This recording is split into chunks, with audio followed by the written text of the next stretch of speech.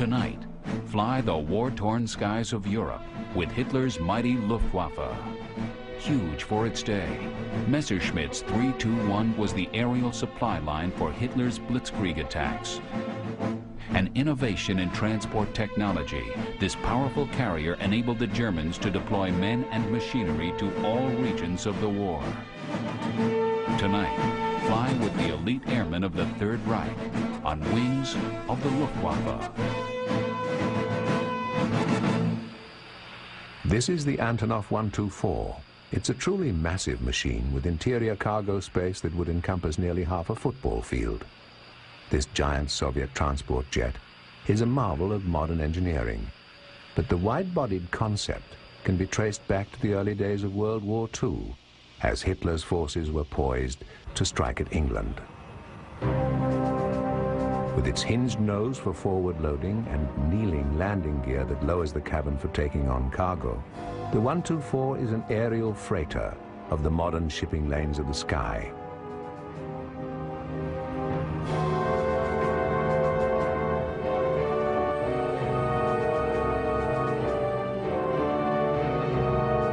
Inside, the cargo deck is cavernous. Over 40 yards long, it takes on the kind of maritime proportions known in earlier days only to ocean-going vessels.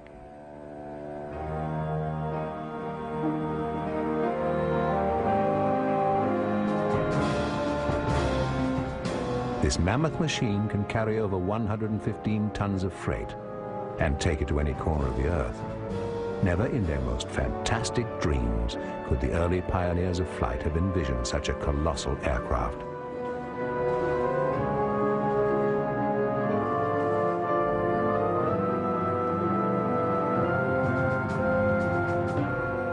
The Antonov's six-man crew may take their upcoming journey as a matter of course, but the road to that journey was long and difficult and harks back to an earlier time, back to an era of incredible advancement and immeasurable suffering.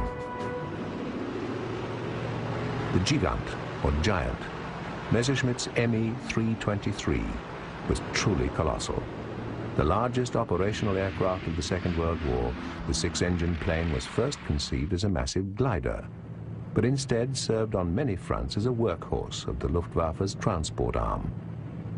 Originally intended for the invasion of England, the Gigant was to be the key player in an entirely new kind of war, a war based on the mobility of force.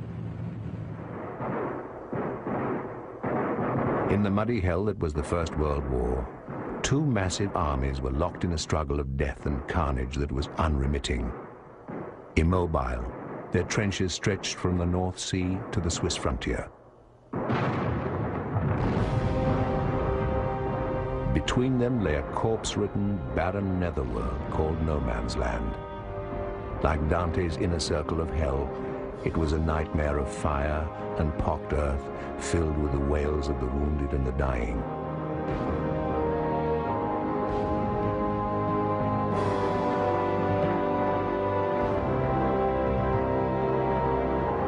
Without the room or the capability to outflank one another, men were hurled into a withering storm of enemy fire in a ritual of sacrifice performed daily. After 4 years of bloodshed, the front line in some areas had moved only yards. For this precious territory, 8.5 million men died. The wounded drowned in the mud by the thousands. Dead and decaying bodies littered the trenches for months at a time. Above the armies on the ground, modern machine weapons filled the air with a lethal sleet of steel. These same weapons made offensive warfare obsolete. Every attack had to be a frontal attack. And for the first time in history, war became a stagnant, continuous affair, with two great armies trapped for years within earshot of one another.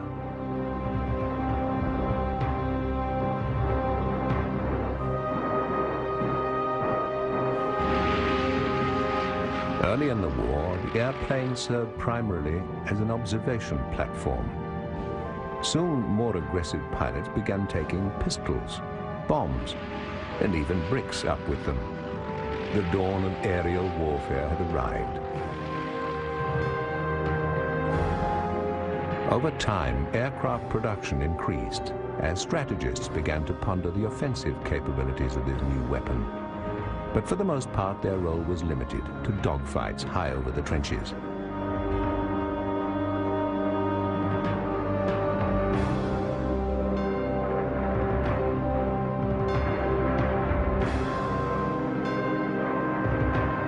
Their individual victories or defeats had little effect on the tragic stalemate below.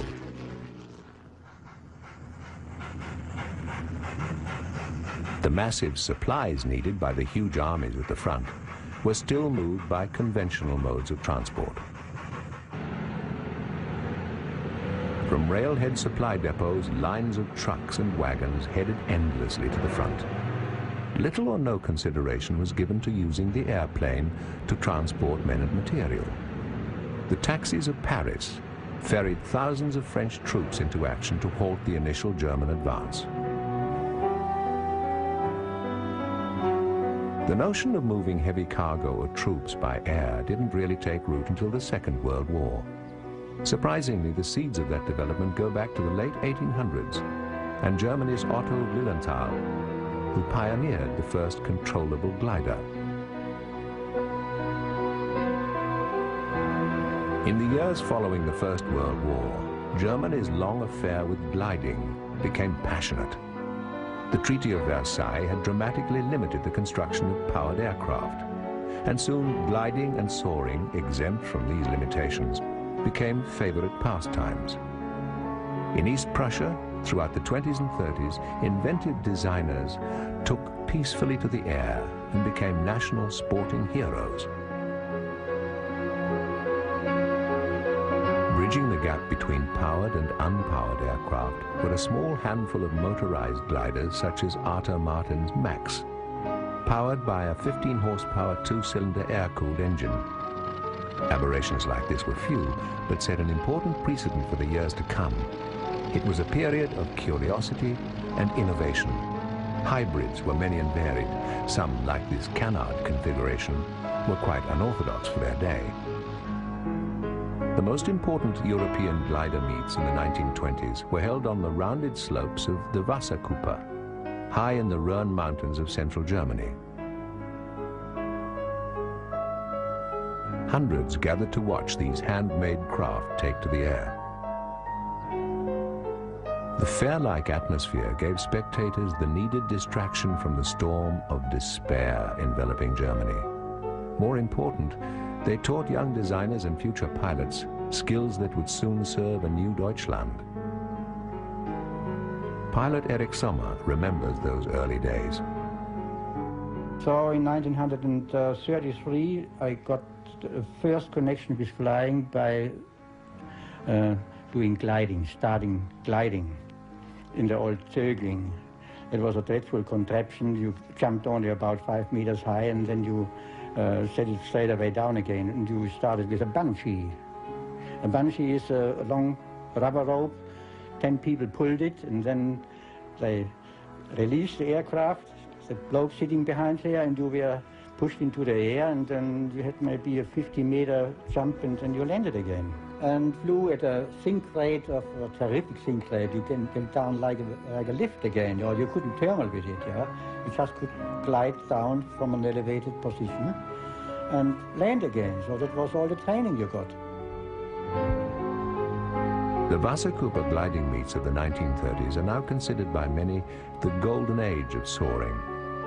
Creative aeronautical developments and an infusion of new blood reinvigorated an aviation community still reeling from the effects of the First World War. An entirely new science arose from the ashes of world conflict. Here in the Rhone Mountains, new aerodynamics were eagerly put to the test by simple craft that were easy to repair.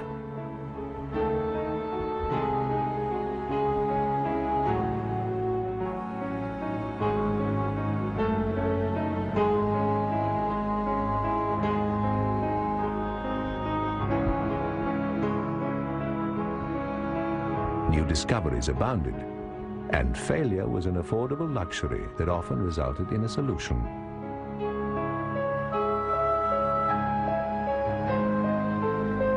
Lessons learned paved the way to steady advancement, It wasn't long before crude early gliders with endurance spans measured in seconds gave way to sophisticated designs capable of staying aloft for hours.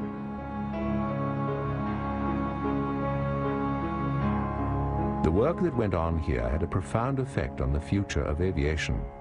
For the young men of the Wasserkuppe, soaring and gliding would soon give way to other, much more lethal forms of competition. As the winds of the Rhone were quietly ushering in a new era in aviation, back in the towns and cities, the rising tide of National Socialism was profoundly changing German civilization.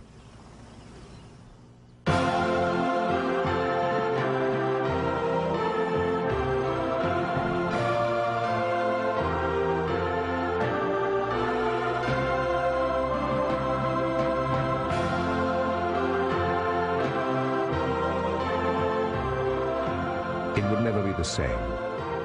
Huge rallies like this one at Nuremberg in 1934 displayed the fanatic zeal and frightening precision of Hitler's followers. The average German yearned for lost pride. These massive spectacles gave them a sense of strength and cohesion.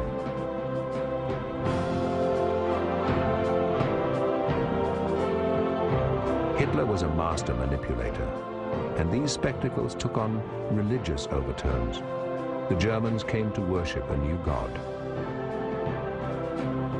Their armies had been taken from them, and their economy lay in ruins. At one point, the mark's value plummeted to $4 billion to the dollar. But things were about to change.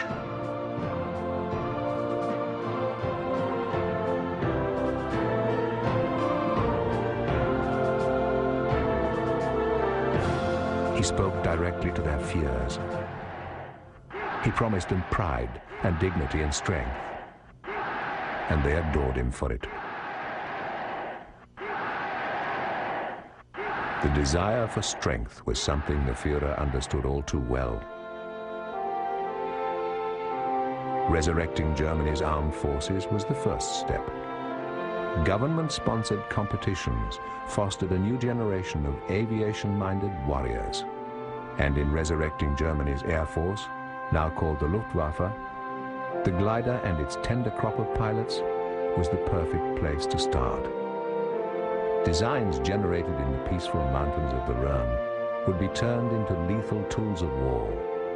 Research carried on there would affect future German aircraft, from the tiny Comet rocket fighter to the huge 323 Gigant glider.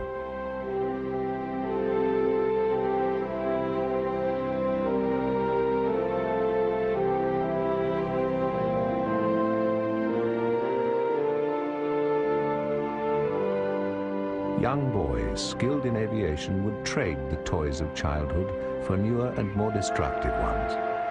In the cause of Nazism, many would soon fly to Pyrrhic glory and early death. By 1935, Hitler had openly discarded the Treaty of Versailles. As the world watched with muted protest, Germany rearmed.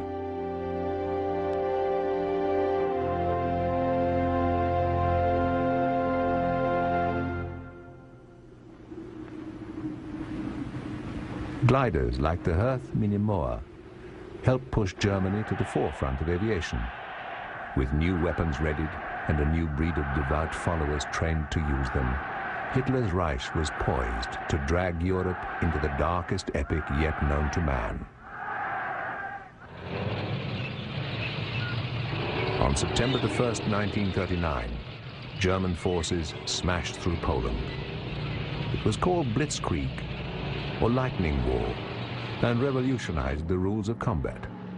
Fast tanks and mobile infantry surged forward under the Luftwaffe's aerial umbrella.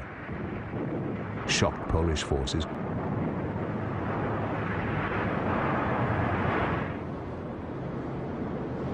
in the west, France prepared for the German attack by reinforcing its impregnable Maginot Line. A glorified reincarnation of the First World War trench encased in concrete, it took 7 years to build and stretched 87 miles. The Maginot Line was studded with heavy guns. The French mobilized 5 million men and dispersed them throughout. 100 feet deep in places, their 1,200-man garrisons enjoyed good food and even planted roses to battle their main enemy, boredom. When the battle came, it would prove to be simply an echo of the past. German strategists had learned a great deal from Soviet paradrops during their assault on Finland. It was a tactic that had fired the Führer's imagination and was perfectly suited to the mobility demanded by lightning war.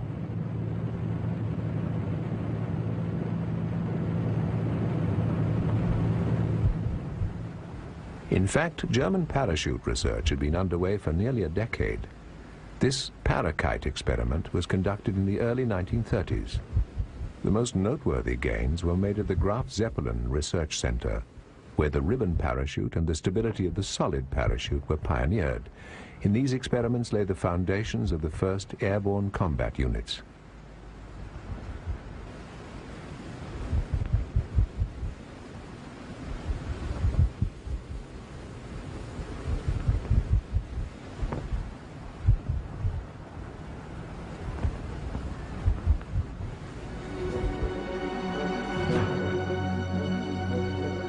By the late 1930s, paratroopers, highly skilled thanks to exhaustive training, were vital in the Nazi sweep across Western Europe. Crack troops, they were part of Goering's Luftwaffe, and about 4,000 strong. In any other type of unit, many would have been officers. When the Wehrmacht troops plunged into Holland in May 1940, airdrops were used to secure key bridges across the many canals there.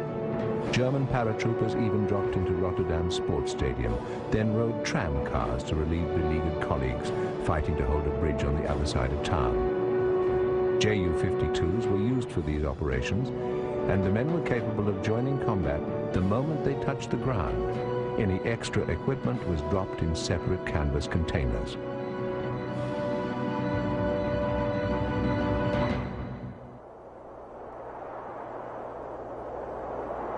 But the paratrooper was only one part of Hitler's airborne army. Gliders, too, were put into action. And unlike the dispersion caused by massive paradrops, glider troops, some 12,000 hand-picked men, landed silently and together. Moreover, they were able to go into action more heavily armed than their parachute-borne comrades. One early assault glider was the DFS-230. It was small and fast and was usually towed by the Ju-52. It could take 8 fully armed troops deep inside enemy lines, in one of the war's most daring ventures planned by Hitler himself.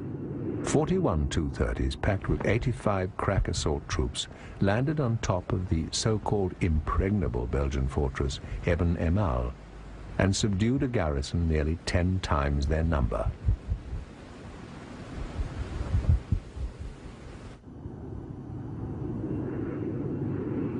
The DFS-230 had accomplished the impossible, but it was small. And soon the Luftwaffe, with even greater victories in mind, put a much larger assault glider into operation. The Gotha GO-242 could carry 21 fully equipped combat troops, and within a year of its first flight tests, it was sent into action. Often towed by a Heinkel HE-111H, the 242 sometimes used rockets to assist in takeoff. It first flew into battle in the Middle East, and was later sent to the icy fringes of the Russian front.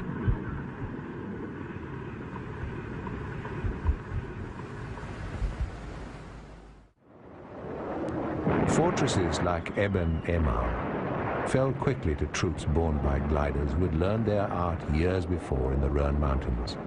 A trained flyer released 12 miles from his target could soar silently and land his deadly cargo in a circle 44 yards across.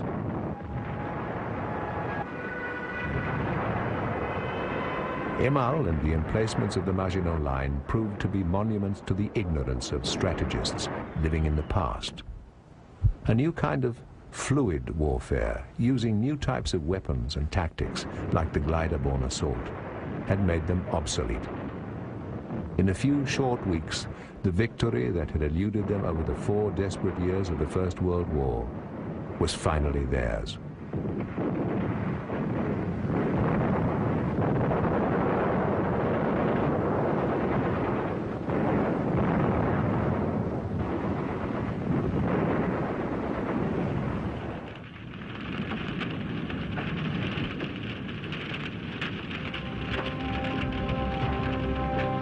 Nearly 500,000 Allied troops were now packed into their last foothold on the continent, Dunkirk. In one of the true miracles of the war, ships and boats of every imaginable shape and size headed across the channel to evacuate the trapped army. Surrounded with their backs against the sea, they were strafed and bombed by an unchallenged Luftwaffe. On the beaches, there was nowhere to hide. Thousands died in a hail of fire. Incredibly, nearly 350,000 made it back to England. Britain now stood entirely alone. A narrow strip of water was the last barrier between the German armies and their total victory. The English Channel. The Führer and his deputies commenced planning Operation Sea Lion, the invasion of the British Isles. But in time, Dover's white cliffs would prove a fortress that even Hitler's armies couldn't overcome. 250,000 Nazi troops were to assault the British coast in 3 mighty waves. The Luftwaffe called for the construction of huge gliders. They would have to be capable of carrying 22 tons of freight, including an 88mm anti-aircraft gun and a Panzer IV tank, or more than 100 fully equipped combat troops. The Junkers and Messerschmitt companies both submitted designs. The Junkers proved an abysmal failure. Messerschmitt's Me 321 went into production.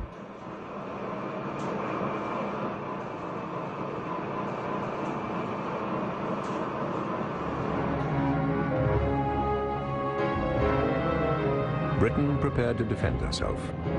Minefields were sown. Every able-bodied man was called to arms. The Home Guard, using the rawest of recruits, patrolled England's 5,000-mile coastline with shotguns, hunting rifles, and even pitchforks.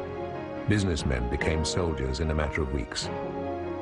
Hitler boasted, "I prophesy that a great empire will be destroyed."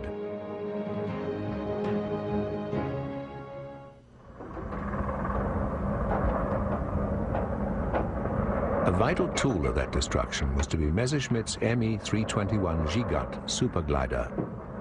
First rolled out in February of 1941, its wings spanned over 180 feet, and the fuselage was more than 92 feet long. Even now it remains the second largest glider ever built. It was colossal in every way, with its hinged clamshell-like nose doors, providing unlimited access to the split-level cargo hold. Troops, tanks, and other cargo were loaded via ladders and ramps. Heavy equipment, like a Panzer battalion's motorcycles, were carried on the stronger flooring below.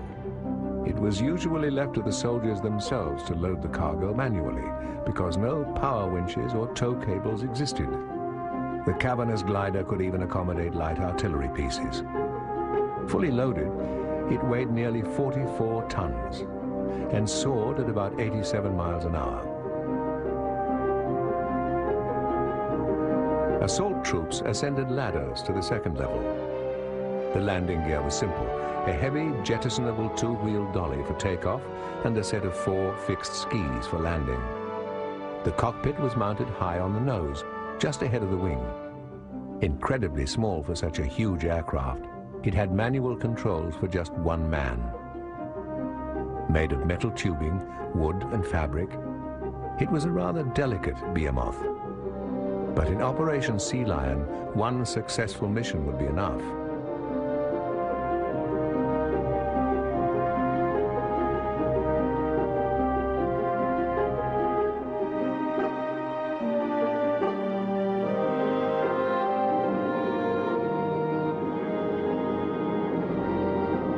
Getting the enormous 321 into the air was no minor feat. After much debate, the Troika Schlepp, or triple train, of 3 Messerschmitt Me 110 twin-engine fighters was used.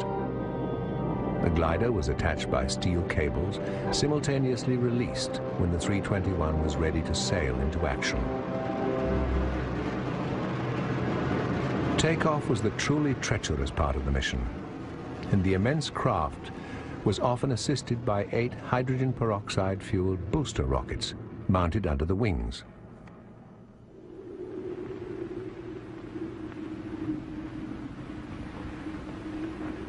The Me 321 was also towed by the Junkers Ju-90, or by Heinkel's unusual 5-engined He-111Z.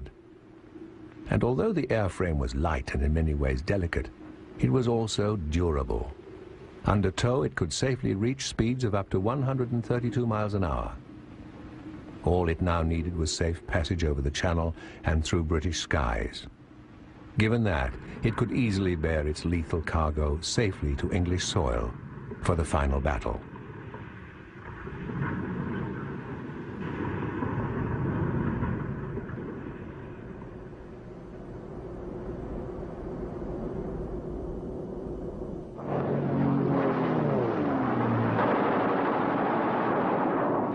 But RAF pilots had plans of their own. Over Britain they fought tenaciously. Twisting and turning high above their homeland, they turned back Goering's invincible Luftwaffe and bought England precious time. Hitler's dream of bringing down the empire lay aflame and smashed across the British Isles. After the Battle of Britain, the Luftwaffe's facade of invincibility vanished. In now contested skies, the slow and vulnerable Gigant glider needed improvement. The 321's jettisonable takeoff gear, consisting of a 4-wheel dolly weighing nearly 2 tons, was equipped with a 2-wheel main bogie and 2 cast-ring nose wheels. Takeoffs were greatly assisted by the use of rocket-assisted takeoff or RATO units. Attached to special fittings under each wing, the rockets ignited as takeoff began. They gave the Gigant over 1,000 pounds of thrust each. They burned for about 30 seconds and helped lift the glider off the ground in just under 4,000 feet. Once their fuel was gone, the units were jettisoned. Each came equipped with its own parachute for recovery and reuse.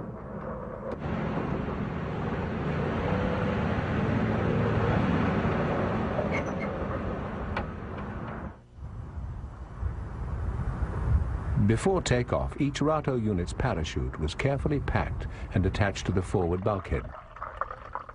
The propellant was a pure form of hydrogen peroxide called T-Stoff and a toxic solution of calcium permanganate called Z-Stoff. They were extremely hypergolic, meaning that when they came into contact, they ignited. They were difficult and dangerous to work with, and were so corrosive they dissolved flesh.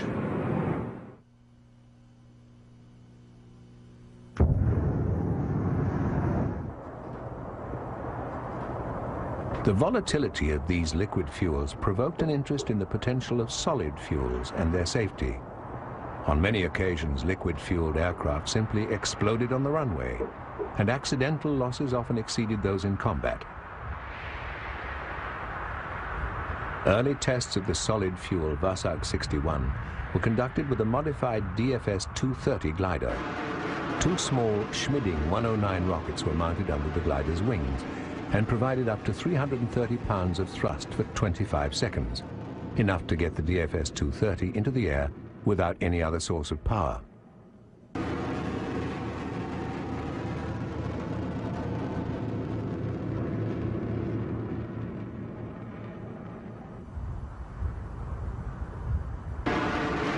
Other Schmidding 109s were tested as auxiliary propulsion units on the Junkers Ju-52. 4 of these tiny rocket engines produced over 1,300 pounds of thrust.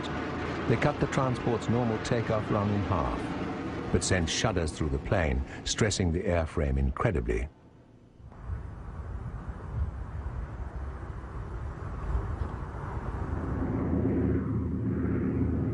Without the help of the rockets, the Ju-52's normal takeoff roll, with a glider in tow, was lengthy and laborious. The loss of a single engine upon leaving the ground would certainly bring the mission to a quick and tragic end.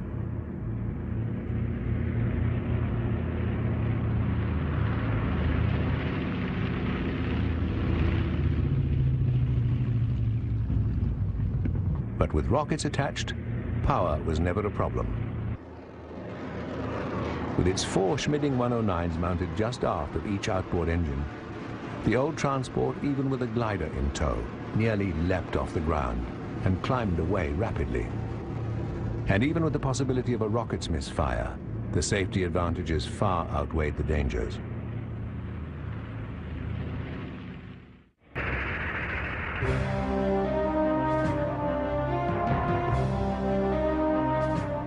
Once fully loaded, the heavy wooden ramps were manhandled out of the way, and the huge hinged cargo bay doors of steel tube and fabric were closed and secured.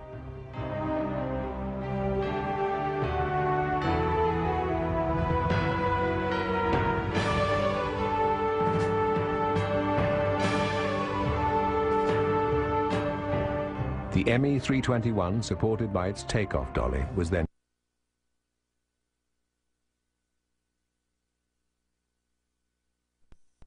to its 3 tow aircraft.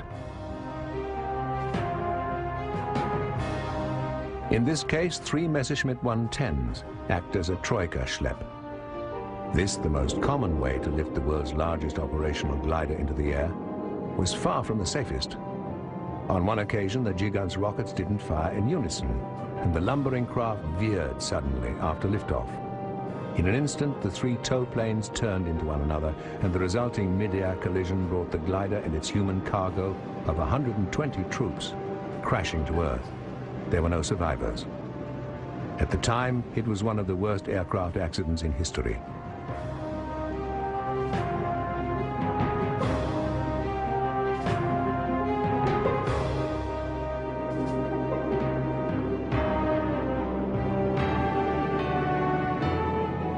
The success or failure of the Troika Schlepp towing procedure depended entirely on the flawless operation and unity of the trio of towing aircraft.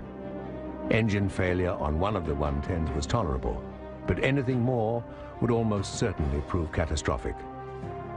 Control and lift on the Gigant were marginal during takeoff, and even in level flight this massive plane left precious little room for error. Unlike the sport gliders of old, where mistakes were just stepping stones on the road to discovery, the Gigant demanded the utmost precision from the men flying it.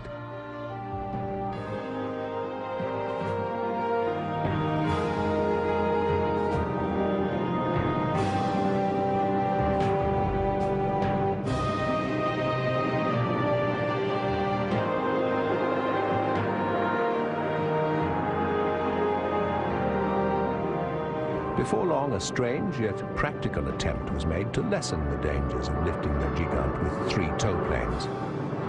Following an off-the-cuff suggestion by famed Luftwaffe ace Ernst Udet, the Heinkel company fused 2 He-111 bomber airframes together. The resulting hybrid had landing gear consisting of 4 main wheels and 2 tail wheels, along with a new wing center section and a 5th engine. Called the He-111Z Zwilling, it was without question the strangest and most powerful glider tug of the war. It could tow a single Gigant or up to 3 Gotha GO-242s at one time. Able to cruise at 140 miles an hour at an altitude of just over 13,000 feet, it was perfectly suited to the task. Although difficult to fly, the Zwilling was a novel answer to the problem.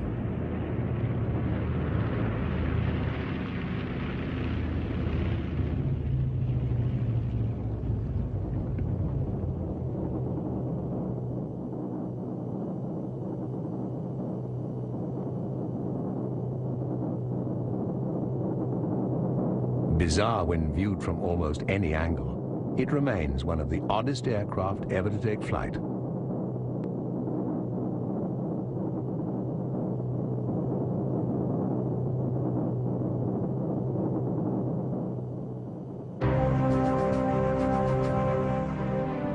On June the 22nd, 1941, Hitler committed his fatal mistake.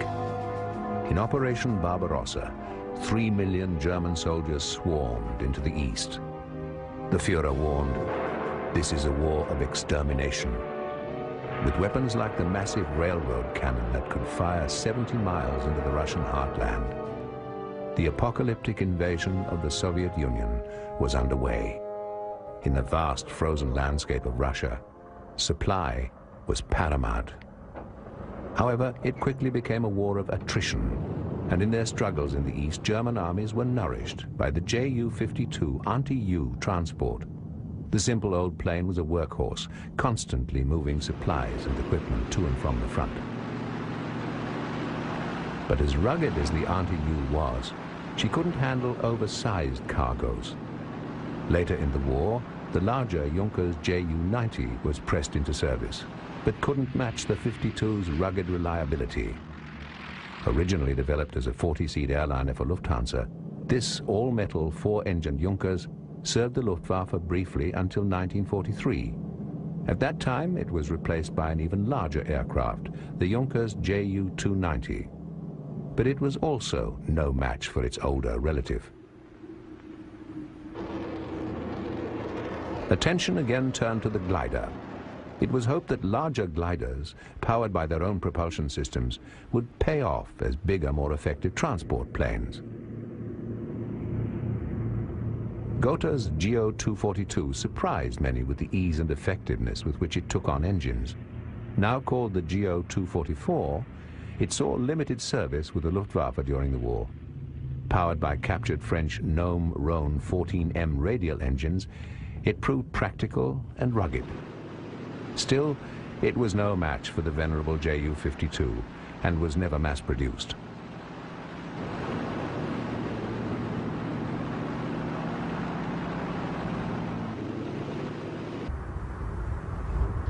The Gigant, however, with enormous cargo space and great lifting capacity, was just what the Luftwaffe needed. Even with 4 engines, it still required a towed takeoff, so 2 more were added, along with a multi-wheel permanently fixed landing gear. Attached to either side of the fuselage, the landing assembly was a marvelous engineering feat. With it, the huge plane could taxi over the ruts and rocks of primitive airstrips. When it went into action in 1942, the Giant, now called the Me 323, was the largest cargo aircraft in the world.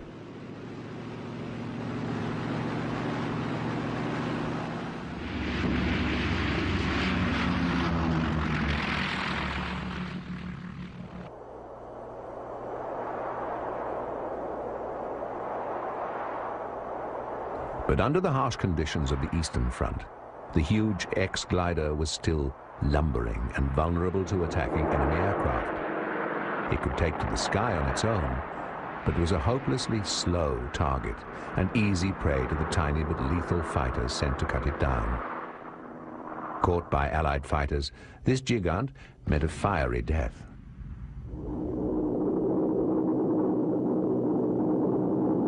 Accordingly, it was armed. 4 20mm cannon turrets were mounted on the upper wing, and gunner stations were installed in the fuselage. Still an easy target, at least now its crew would give Allied flyers something to think about. Military gliders were flown by the Allies as well. British combat gliders, such as the airspeed Horsa, ferried troops and material throughout much of the war. Primarily of wood construction, it was a versatile aircraft with a generous cargo hold and relatively sophisticated aerodynamics. And like the Gigant, it was pulled to its release zone by tow aircraft.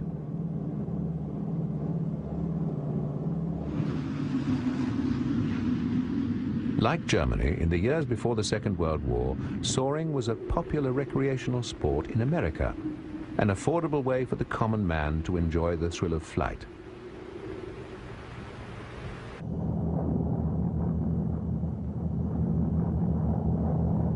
But the glider was slow to catch on militarily in the United States. American military experts just didn't trust its capabilities. In spite of this, a craft built by Waco did enter into U.S. military service. It was cheap to build and easy to transport. Destiny would soon carry the flimsy glider to glory.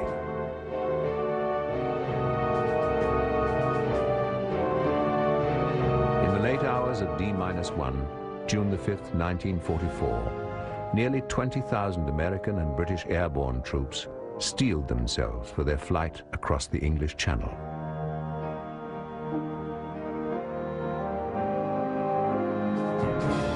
Painted with the invasion stripes identifying all Allied aircraft, the gliders were towed skyward bearing their human cargo. spearheading the greatest invasion in history, they would pave the way for 156,000 men to land on the beaches of Normandy the next morning. Upon release, the gliders headed towards their assigned targets. Each flyer put his craft into a steep dive, and the land rushed up. The men sat tightly packed, arms linked, waiting for impact, on the soil of German-occupied France. British Air Chief Marshal Lee Mallory described his pilots' precision landings as the war's finest piece of airmanship. Troops disembarked and fought to capture the road junctions and bridges guarding the eastern flank of the invasion beachhead.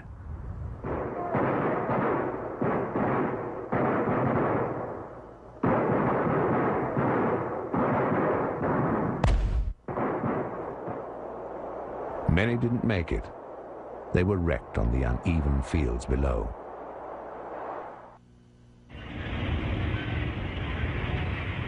Too slow in a sky filled with deadly flak and nimble enemy fighters.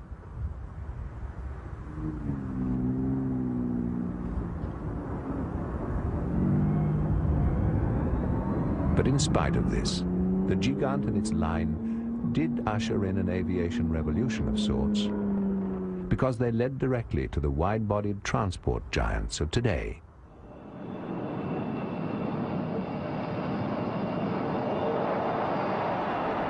Huge machines like the C-5 Galaxy transport mirror the work of Luftwaffe engineers who, in a time of great turmoil, struggled to perfect the largest plane of its day. Born of the tiny gliders that soared over the serene mountains of Germany, none of these lumbering mammoths remain. They arose in a time of chaos, and their world has long since passed away. But their legacy flies on. A giant of modern skies, the Galaxy is among the largest planes of today, and the realization of dreams dreamt on a European mountainside over half a century ago.